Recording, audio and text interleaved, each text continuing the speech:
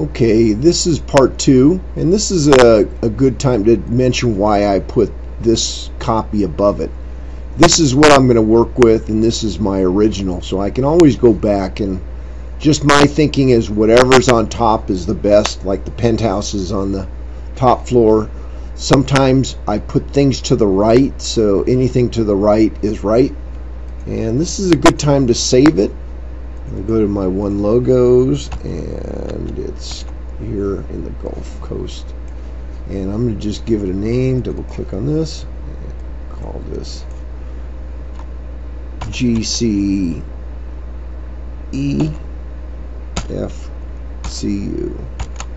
And a lot of times I will put the name right in here so that I can do a text search for it. CAS.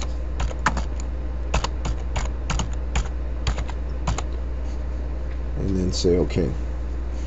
Okay, so now I'm going to take a look at this and hit F7 to zoom in, Alt-C. I'm going to go through a couple of little cleanups, but this artwork was pretty good, so it doesn't need too much, but I have some tools here that are real nice to use. This is called Fit Arc, and you can see this arc was pretty nice, but I also have this as a tool called Linearize, so you can see I could linearize this point from here to here, and maybe on this letter L. Now I can also make straight corners if I wanted to. On this logo it really doesn't matter, because remember we're going to be using a round tool, so it doesn't much matter. But anytime that you see a lot of points someplace, like these right here, when you do a fill pattern, these points will propagate into a lot of points. So the fewer points that's there, the more cleanup, the less number of points are in your software or in your logo, and it will engrave a little bit faster and be a little bit smaller file size. But most of this is pretty good, and I'll show you those kind of things later on. But now I'm going to look at this logo, and I'm going to take a good cross section of it. This is probably the best right here, because it's got, you know, as small lines as it's going to see. And I know that the height of this is probably only about 1/4 of an inch, but I'm going to use my island fill, and I'm going to guess that I'm going to use an 020 cutter, and I like using either 39 or 40% overlap. Keep the source, force pocket connections, and no final cleaning pass, and then say OK. And I can look at this and say, well, this is going to take, this is for this logo, you've got 1, 2, 3, 4, 5, 6, 7, 8. So that's 8 lines of engraving. So that's quite a bit if this is going to be a name badge. If it's going to be a big door sign or a plaque, maybe I'd leave it at that. But I know this is going to be a name badge, so I'm going to try it at an 030 cutter. And this looks a little bit better. This, I've got 1, 2, 3, 4 lines here. Some of the fatter lines, this will actually be 2 lines. So you get 6 lines here. I could even try going just a little bit bigger and maybe go 35. And sometimes what happens when you get to 35 or a number that's a little too big, you get some really funny looking fill patterns, especially on the O's. So I'm going to undo that. Maybe I'll change it to 34. Let's just see what 34 does. 34 is a lot cleaner, so I'm going to leave it at 34. That looks pretty good. Now, another thing that I need to kind of look at is, knowing that I'm using an 034 cutter, if I use this tool to make a circle, and Alt-R, and then Function 2, and make it 034 exactly, here's the size of this tool. So when I do a single line pass on this tool, this lettering is going to get a little bit wider than that. So let me just shrink this down a little bit, and the width of this now is about 0.03. So I am going to go back and look at this, and I have a hotkey for selecting my machine path. It's Control M, Or is it Alt-M? Well, keep in mind, some things don't work when I'm in this Camtasia program. So anyways, I'm going to go back and I'm going to select just this first section, F7, engrave, and I'm going to take this down to an 032 cutter and say OK. And I'm going to come over here, F6 to zoom out is my hotkey for zoom out, 032, say OK, and I'm going to come over to just the logo, say OK, and I'm going to go under here and save it. Okay. Now is when I'm going to do some text substitution. So I'm going to just zoom in right underneath this federal. Now I know that a 030 cutter or 032 that I used up here, I'm going to use a cutter down here. So I'm going to start with my text. And I'm going to, now one of the things is I'm going to change this to about 0.1 high letter so that when I click here it doesn't become some real large letter. I can always enlarge it. And I'm going to type in FEDERAL credit. Now the reason this is so spread out is because on this text here, if I click on the baseline and I get my text tool and I select something and click on this little down arrow, here's my text data. Now, because I had already manipulated this data, that's why it had come in at 0.1. And then this is the spacing between the letters. So it turned out that about 160 was about right. Now, keep in mind, I am going to push these letters exactly where I want them. So I'm going to click on the baseline. F6 to zoom out and bring this up. And I'm going to zoom right here, and I'm actually going to move this lettering, and I can see it should be just a little bit bigger, so I'm going to make it just a little bit bigger. And a lot of times I will intentionally make it just a little bit bigger in order to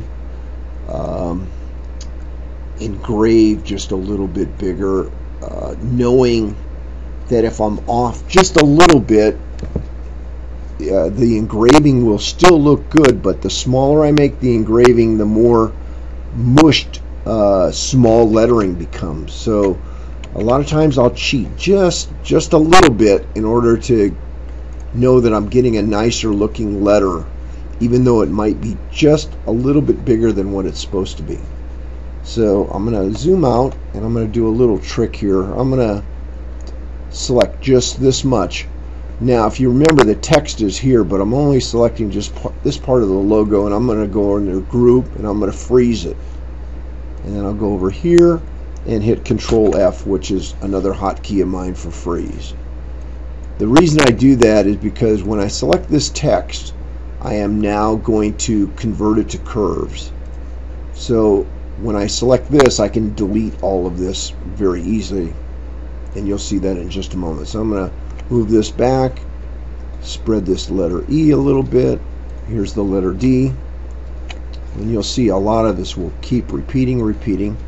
So in other words, the lettering is not exactly the same, but you can see that I am matching it up very similarly. And if I really wanted to, you can see this, I can take this point and actually drag it out a little bit. Usually those kind of things are not as critical. I can use the point editing if I want, so I can hold the shift key down. Holding the shift key down, I can move it out straight. So there's my pushing all my text in play. And here's the letter R. I'm going to stretch it to the left. And if I wanted to, I can do a little bit of a bulge right here, so the R has that shape to it. Move this to the left, and you can see it's a repeat effort, repeat. And this is easy to stretch out whatever I need. Looks about right. The letter C, let's stretch this over here. And I can see this closes up a little more, so I'm going to get my point editing, and I'll just delete a few points here, delete a few points here. Since this letter C didn't close up quite as much, pressing the arrow key to the right and left, bring it out to the shape, use my move bulge this out just a little bit, letter E, and again you can see how things are repeating, and it just takes practice to do this, but you can get very, very fast at it. Clicking away, left mouse click, over to the right. Sometimes when you're trying to move just one letter, like the letter I, it sometimes doesn't like to move real well, so sometimes moving two letters at the same time is a little bit easier. Every once in a while the point will disappear on you. So there's some tricks and obviously some problems with Casmate, especially since it's running in XP, which it was never designed to run in XP. So here I'm going to take the N. Sometimes I move it over, sometimes I stretch it. Usually when I have the letter I will select two letters, get that in the center. Obviously no stretching on that necessary, and this is the letter O. Real easy to make those match up pretty close. And if there is a letter that duplicates, you certainly could copy it if you did a lot of work on something. On this particular one, it's just as easy to just retype. And now what I'm going to do is I'm going to save it. And now I'm going to click right, just zoom in right here. And F7 I use to zoom the group, and I can just delete that so it leaves my single line text, and then delete this one. So here's my logo pretty much made up, except for you can see here's the logo, here's my fill, and then here's the actual logo. Now what I don't want to do is engrave this outer logo, because if you can imagine you put a cutter here and here, these points are going to touch, and I can kind of show you that. I'm going to go here and I'm going to draw a circle. This will simulate a cutter. Alt R, F2, and I'm going to make the height of it 0.032, which was the cutter size that I used. And I'm going to drag this down here and put this on my tool path. F7 to zoom in on it so I can get it exactly perfect. And you can see, and F6, there's my cutter. Now, if I did a trace of the outline here, I'm going to hold the control key and put it up here. You can see how close this cut is going to go to each other. Not so bad if you're cutting with vinyl with a very thin knife or a laser, but if you're cutting with a rotary tool, you can see the effect. So I'm going to hit F7 so I can zoom in on this, and I can see that there are some broken pieces. All of this is one contour, and here's some tricks that I do. I'm going to use my cut points, and I'm going to cut it here and here, and basically these are full shapes. Oops, and what I should have done is this right here and this one right here. I kind of made a mistake here because I was talking. So now this is all one shape, and now I can delete my original. This one's only one, this one's only one, so I can delete this. Now let me give you an idea of what I did. All of the machine paths are all a full shape. So if I wanted to engrave this, and I knew they were very close to touching, and if I hit Control Pound, I can see this will start engraving here, go around like that and finish. Lift up and go here and go around and finish up right here. Well, wouldn't it be smart if these were very close together? What if it started right here, went around, went to this line, went around and finished and never lifted up? Well, that's the same thing with this logo. That's basically what I did. So if I am to take this and this, I'm going to cut it, and basically what I've done here is I've actually cut the points away. So now I'm using this tool, which is weld points, and I'm welding this one together and this one together. Obviously, let me show you, I'm going to leave it right back at the same point. Control R to redraw. And I'm going to delete this point right here that I added. And I'm going to put a cut point right here. So these are two line segments that run together. And why it works well, I don't know, but this is a great feature. I can just tie this together, and now this will not lift up. It will start here, run this box, then run this box, and never lift up. So when I've created this logo, these are all single entities. And as you can see, I'm going to do a couple of these as I go along. I can see that this one's all one group. This one's all one group. I know these are going to be all one group. You can see it does a pretty good job. Oftentimes on the O's, let's see, is there more than one? No. Control redraw. So there hasn't been any here. I'm sure there's got to be one. Here's something that I, as an engraver, know which could happen. Right in the center here, this is a spot that often will not engrave properly. So sometimes I'll just drag a point and just stick it in there. And if I want to really zoom in and kind of do it a little bit nicer rather than doing it real fast like I did, I'll do something like this, because I know that this is a point that in F7 will sometimes not engrave properly. Other things that I may even do is drag a point up from the center here, drag a point down from here, and sometimes in here I'll do the same thing. Delete this one, delete this one. And I will continue down the line, deleting items. And delete that, delete this, delete this, delete this. Control R to redraw, make sure all of them are. So now what I'm going to do is I can see that I've got all my text in here. Let me get rid of this. I don't need that. That was just to show you. And I'm going to save it. Now I'm going to do my sort, left to right, into out.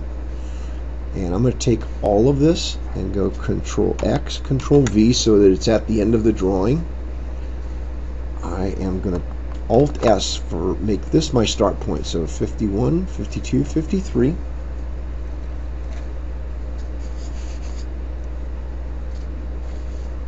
Okay, and now what I'm going to do is take this whole section, just because it's easier, and go Control X and Control V, and then I'm going to take this bottom line. Now you can see this is 55, 57, 59.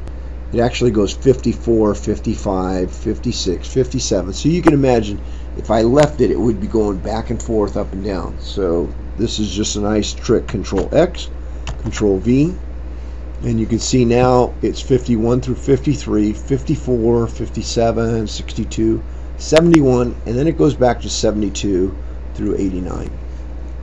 And of course now is as good a time as any to save it. You may want to turn off your contour order and maybe even turn off your control points so you can look at your logo to make sure that, you know, the R's are still there, the letter D is still there. Every once in a while when you're using this normal block font, you'll lose some of the lettering and you'll have to fix it. But everything looks good, so turning this back on, and this is a good stopping point.